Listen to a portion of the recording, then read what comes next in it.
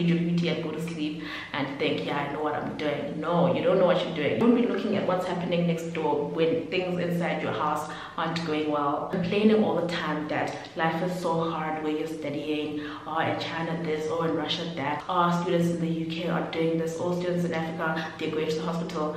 But where you are, you're not even going to the hospital. Where you are, you're not even studying. You're failing your exams. You're doing all this talking, but there's very little action showing that you actually wanted to be a good student.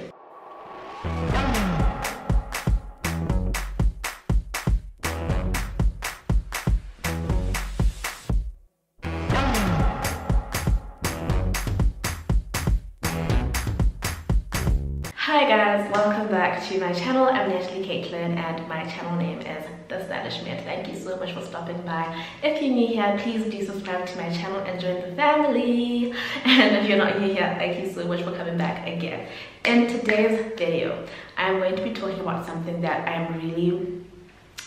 want to say I'm passionate about, but it's something that I see a lot, I get asked about a lot, and I actually feel like I need to answer this. Like, I feel like I need to say something about this, and that is studying medicine abroad. Okay, so backstory. I studied in Ukraine for a bit before I went to China, and then I finally studied in China and finished there. I have friends that studied in China, studied in Ukraine, studied in Russia, studied in Germany, studied in Cuba, studied all around the world, in the States, Australia, the UK, back in Africa, South Africa, Zimbabwe, Zambia, Ghana, Tanzania. I have friends that studied everywhere, okay? And with all my friends that studied abroad, it's always the same thing that's being said over and over again. Or I feel like what I'm studying is not the same as back home, as it's not the same as this place, it's not the same as that place. Or I feel like we don't know anything. I feel like studying medicine in this country is bad because of this and this and this and that. So today I've come with a video and I want to be telling you guys how to survive studying medicine abroad. No matter where you are, but as long as you're studying medicine in a place that is not your home. Okay, so without wasting too much time, let's get right into it. Number one, okay, acknowledge the fact that you're studying medicine abroad and that there are gonna be differences. What I mean by this is there is no way you can expect to say that I'm studying medicine in China, I'm studying medicine in Russia, I'm studying medicine in Korea and Japan, and it's the same as studying medicine in South Africa. Okay, it's not gonna happen. You guys are doing different things. You're doing medicine, both of you. It's the human body, yes, but the way the programs are set up is even different.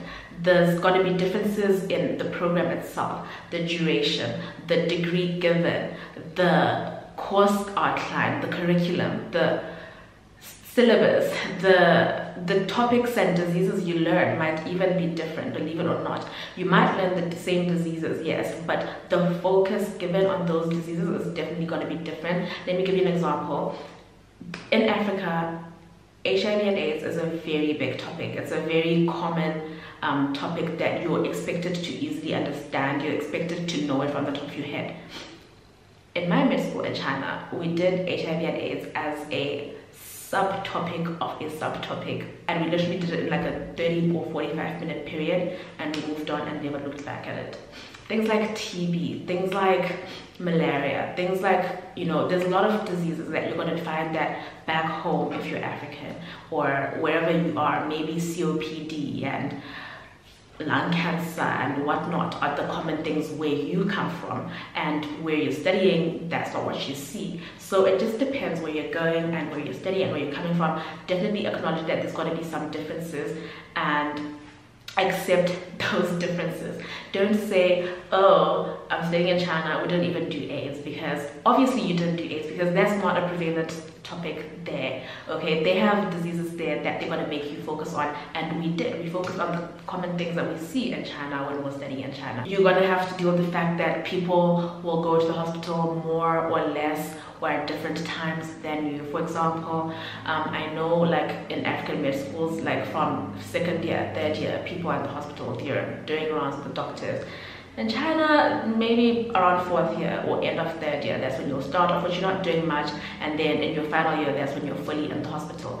In some countries like in China, you get to do an internship before you graduate. In other countries, there's no such thing. So just acknowledge all those differences and accept them, and that will help you when it comes to making a plan on how to bridge the gap between where you're studying and where you want to be. And this leads me to the next point, which is number 2. Know what others are doing. Don't just be studying there where you're studying abroad in your little bubble and not know what people back home or what people where you want to work are doing. If you're studying, I want to keep giving China as an example because I studied in China and I'm not Chinese, obviously. So I want to keep giving that as an example. If in China people are using Chinese textbooks or using this kind of material, what are people in America using, what are people in the UK using, what are people back home using, you need to know what they're doing, what they're studying, what their course outline looks like, what's required of them and what's required of you. Compare that, and as you set up your studies, it's really important that you set time in your study session somehow to bridge that gap, because if your plan isn't to work where you're studying abroad and your plan is to work back home, chances are you're gonna have to either write a board exam or meet some kind of assessment that's gonna have to make you at the same level as those people. And it's gonna be really hard if the first time you're seeing what they studied is when you've already graduated. So it's really important that you get the books that they're using, use them, and kind of just know what's going on back home, wherever around the world, and keep yourself at the same level at a slower pace, but still reaching the same goal. And so with being aware of what others are doing, I think I've already gone on into the next point, which is get the books, get the resources, get whatever other people around the world are using, especially back home, and more importantly, where you want to work.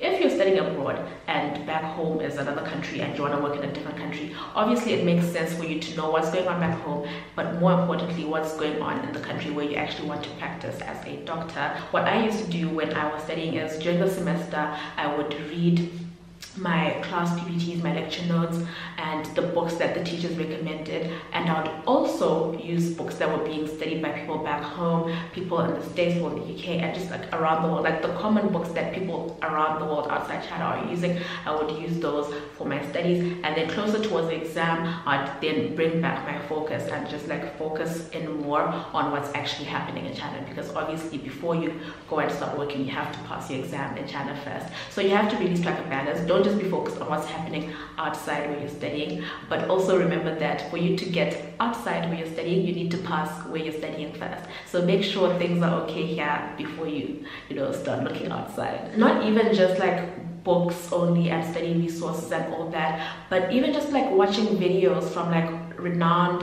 online professors and whatnot. My favorite, I think like Dr. Najib is gonna have to shout me out one day because I am always plugging his videos, but Dr. Najib is a really good teacher, you guys. Like he will make you understand things in ways you never thought possible. And so I feel like especially for those of you that are studying like in Russia and China, in Cuba, and in countries that English is not the first language and sometimes you struggle to understand what your professors are saying, it's really like Dr. Najib's videos will really help you understand, and he explains the basics so simply that you'll even kick yourself for not knowing in the first place.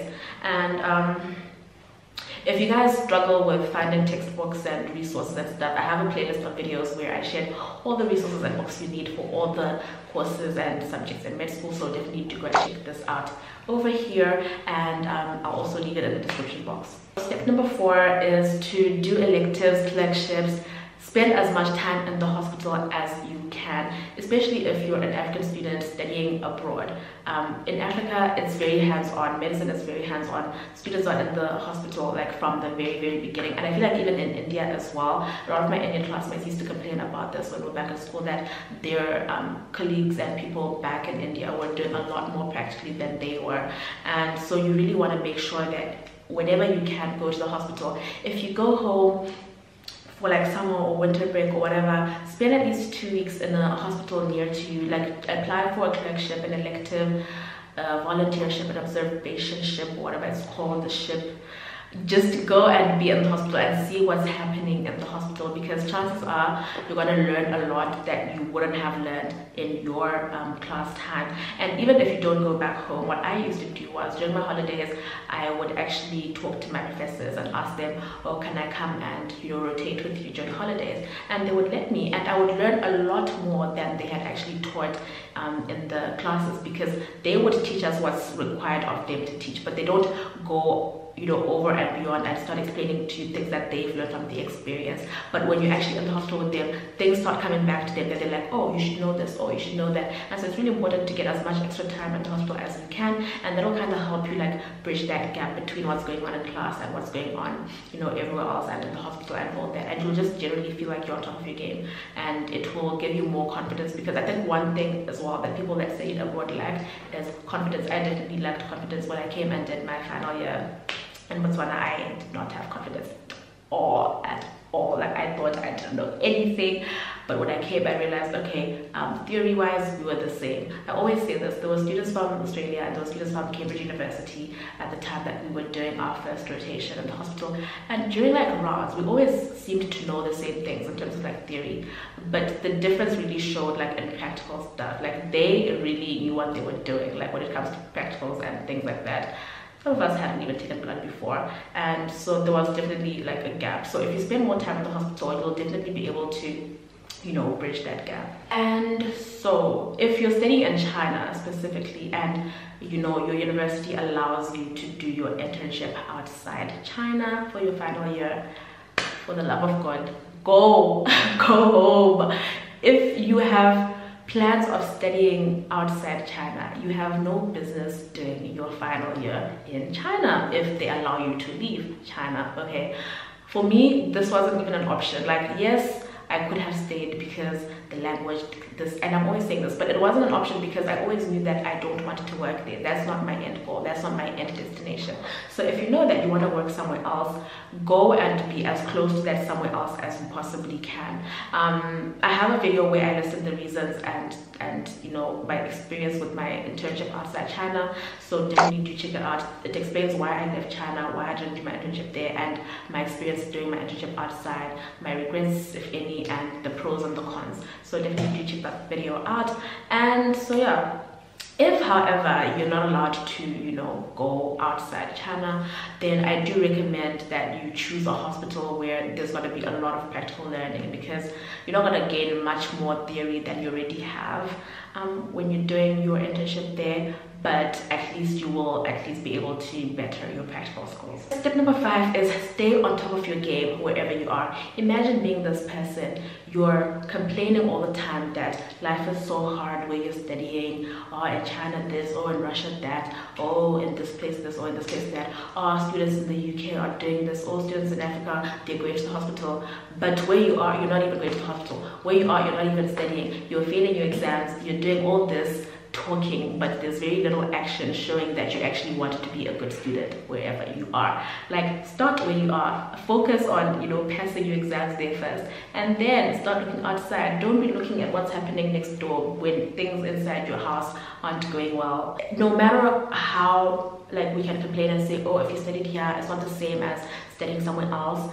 At the end of the day, you're both gonna have a transcript. You who studied where you studied, a person who studied at Cambridge, a person who studied at Harvard, a person who studied in South Africa, in Zimbabwe, in Zambia, in Botswana, wherever they studied, you're all gonna have a transcript. And at the end of the day, the person who has a transcript that looks good, regardless of where they studied, they will get recognition. If you studied at Harvard and you were getting D's and E's, and you studied at some random university in Japan, in Korea, in China, in wherever, and you had A stars and A's, you will definitely get some recognition. They're not going to be like, okay, no, you studied there, we don't care about you. No, at the end of the day, they look at your individual effort and your results and your your abilities and your skills. They're not going to look and start comparing the country. Yes, they might say, oh, people that studied in China tend to not do this, but if they say that and then they see that, okay, you're actually doing well, you actually know what you're doing, you're still going to be fine. You're going to get the same opportunities as everyone else. But if your transcript has D's and E's and you also studied in a place that is generally just looked down upon, then you're not doing yourself any favors there either. So at least make sure that you're on top of your game wherever you're studying before you even start trying to, you know, bridge the gap. Number 6, make sure you have a support system. I feel like this is really important. Studying medicine is hard. Studying medicine abroad is even harder. Studying medicine in a country that is so totally different from your own, they don't speak the language that you speak, is even harder. So it's really important that you have a support system, you have something to fall back on whenever you're going through it, or whenever you have family issues, relationship issues, whatever issues you have.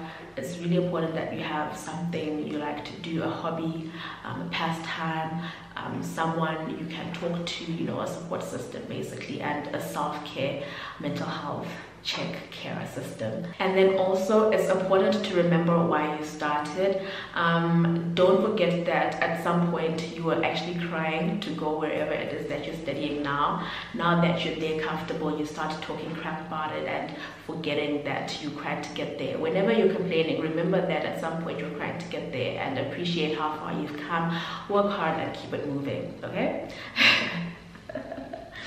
And then finally, don't get comfortable. Like, as much as I'm saying, know what's going on where you are first before you start trying to look what's happening outside, it's also really important not to overdo it. Don't get so comfortable in the Chinese system that you forget that, number 1, you're not Chinese, number 2, you're not going to work in China, number 3, where you're going is totally different from China or wherever you're studying. It's really important that you keep yourself on your toes, keep, you know, working harder, keep getting better. When you feel like you understand something, aim for higher score. When you feel like you got a higher score, aim for an even higher score. When you feel like you got the highest score, start looking at what people outside China are doing. Start looking at what people in the rest of the world are doing. Start using their standards. Start trying to read their books and trying to pass their exams.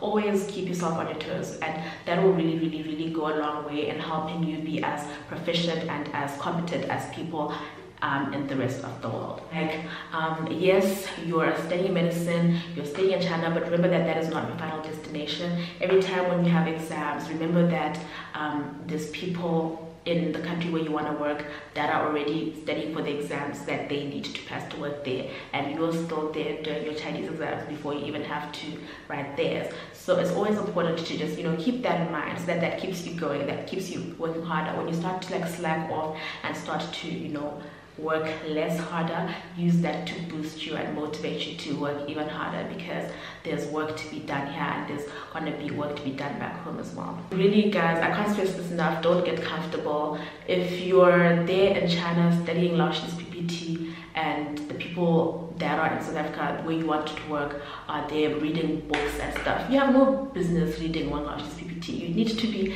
getting on the books, you need to be doing revision guides, past papers, etc. You need to be online watching videos, doing something. Don't just read your PPT and go to sleep and think, yeah, I know what I'm doing. No, you don't know what you're doing. You know what's happening there, but people are moving outside China, okay? You need to keep yourself moving. So yeah guys, these are my 7 pointers on how to survive studying medicine abroad. Number 1, acknowledge the fact that people are going to be doing different things from you. Number 2, know what they're doing. Number 3, get books and resources that they're using. Number 4, do as much practical work as you can. Do electives, do whatever you can. Number 5, stay on top of your game wherever you are. It doesn't matter where you're studying. At the end of the day, it's what's important is your grades, your skills, and your knowledge. Number 6, have a support system. And number 7, do not get comfortable. I really hope these tips help you guys, give you a new perspective and a new way of looking at things. I know a lot of people that study abroad tend to just kind of like get down, get their moral, kicked to the curb, and they just feel down and out, and they just feel, oh, woe is me. But really, that is not the way to go about life. If you go about life thinking, oh, my problems is my problems, that you're not your problems. How you react to the situation you're in is what defines you, not the situation that you're actually in. And so yeah, I really hope you guys enjoyed this video. Please leave a like, leave a comment, subscribe to my channel if you haven't already, and I will see you in my next video. Bye.